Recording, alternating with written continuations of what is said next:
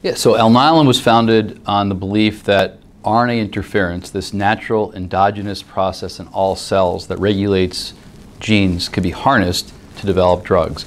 And RNA, simply put, is the process that regulates protein. So DNA makes RNA, which encodes proteins.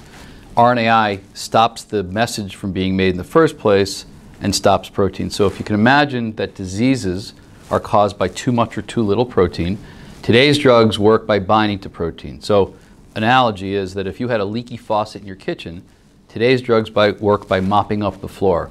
With RNAi, we shut off the spigot. So with RNAi, we have the potential of literally targeting any gene in the genome involved in the cause or pathway of disease.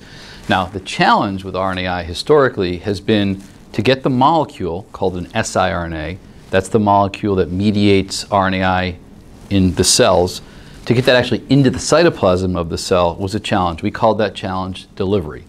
That is, getting the siRNA into the cytoplasm of the cells where RNAi is mediated. We solved delivery by using chemistries that now deliver exquisitely to the liver and specifically hepatocytes. We call that our GalNAc ESC technology. It's a very targeted moiety for liver hepatocytes.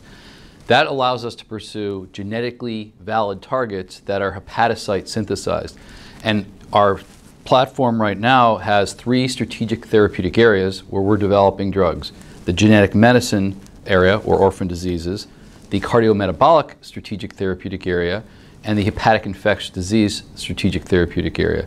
So we can apply RNAi to diseases of the thousands, diseases of the millions, and even diseases of the tens of millions at this point.